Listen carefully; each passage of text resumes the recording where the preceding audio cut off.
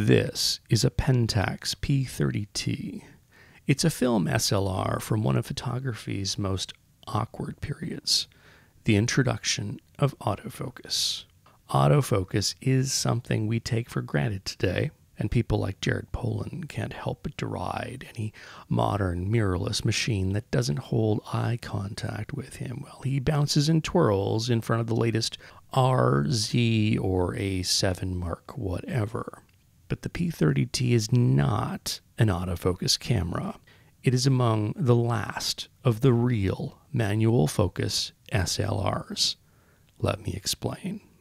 We might forget about Pentax these days, even if just 10 years ago they held a special place in the market.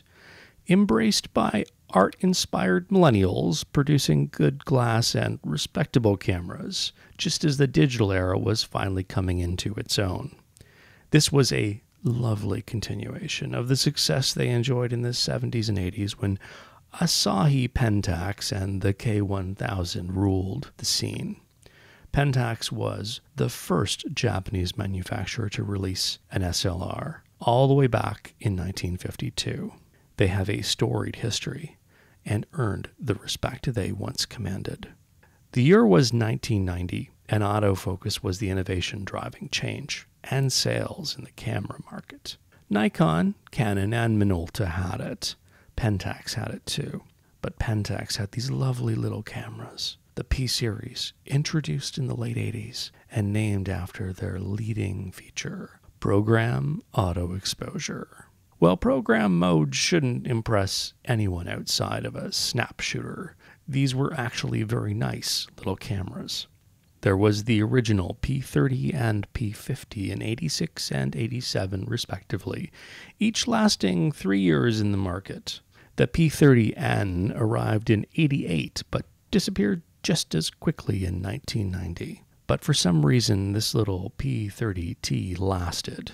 It lasted 7 years, discontinued only in the same year as that venerable photographic hammer, the K1000. And that was it.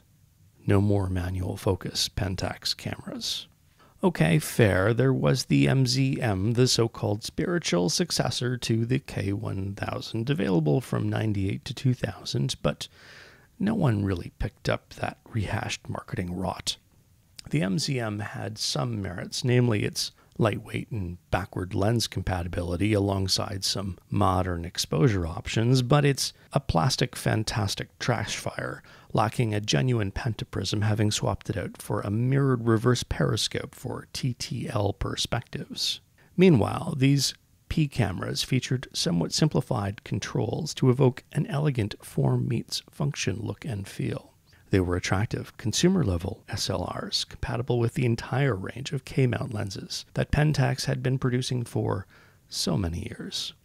Lenses you can still find today at a fraction of the price of a comparable Nikkor, even if that discount isn't really justified.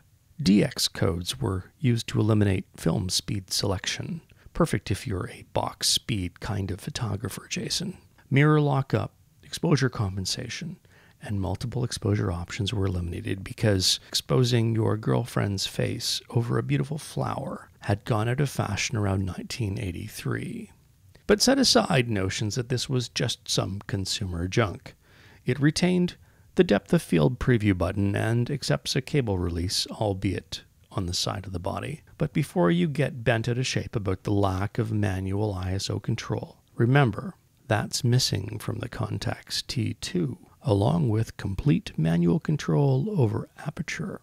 This is not an LX or A-series Pentax. It's no F3, nor even an AE1, but it's an elegant, effective, and modern SLR that's perfect for someone who wants to make photographs out of film while skipping out on the hipster trappings of a 70s-inspired chrome-bodied beast.